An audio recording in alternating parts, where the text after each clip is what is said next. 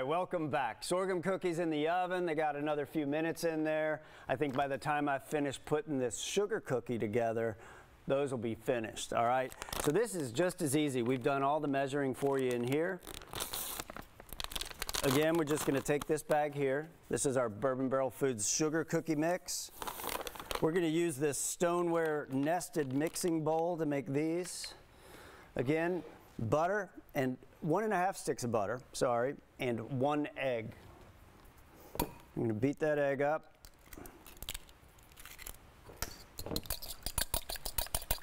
These are gorgeous looking eggs.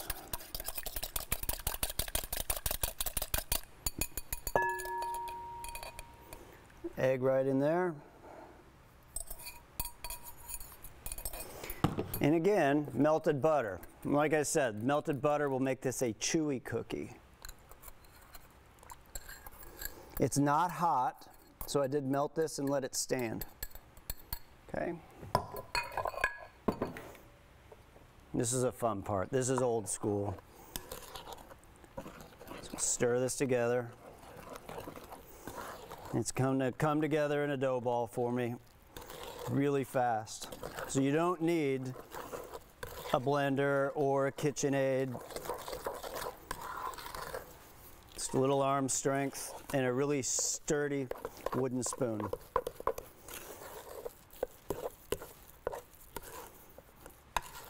All right, there we go.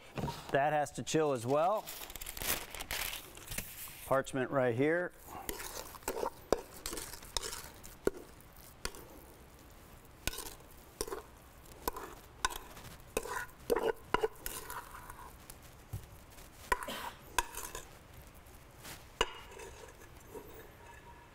I love those bowls.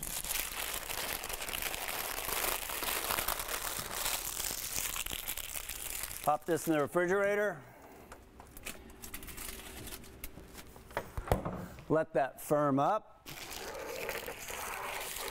I've got one ready to go right here. Now you could roll these cookies out. It's not what I'm going to do for you here today. I'm just going to take a pinch off here again. This is about 1 ounce. Eyeball a little bit more there. And you can use either our bourbon smoked sugar or our mint julep sugar. But I think if you're making cookies for Santa and he's flying through Kentucky, make him a mint julep sugar cookie. I'm gonna roll that all around in there. Non-stick pan or a parchment lined sheet pan will work. Or you can just grease a cookie sheet. Spacing is important here. We put 6 per tray with this size cookie. It's a great use of this product here, this mint julep sugar.